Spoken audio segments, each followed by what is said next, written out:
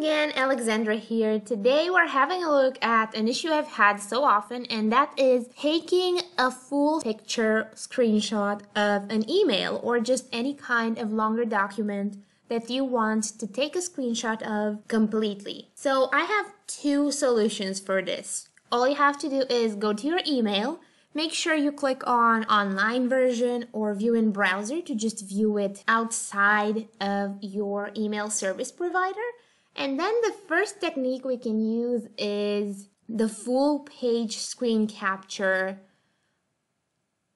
extension. All you have to do, as you've seen, is click on it and you will get the screenshot in a matter of seconds, and the quality is quite decent. You can then go to edit and then just cut it here so that you don't have these sides by going to more, crop, and then move this so you have a better zoom of the email, and just work with these so you cut the sides of the screenshot.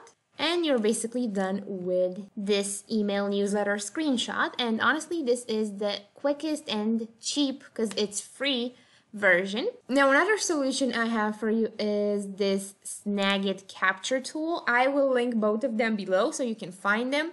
Now, I'm using just a trial right now, because you otherwise have to pay for the tool. What you're going to do is just open this tool, click on Capture, but make sure you have the Capture cursor turned on. So click on Capture, and then depending on which area of the screen you want to take a screenshot of, you're just going to click on any of these scrolling arrows. In my case, I want this one. And the tool is automatically going to take a screenshot of everything. And from here, all you have to do is move these around a bit and cut the image. Again, the quality is very nice, and with this tool you can also add a few more tweaks to it if you want to edit it some more. Another trick I found with this is to just simply click on Capture once. I'm just going to click randomly, and then I'm going to this launch a panoramic capture option.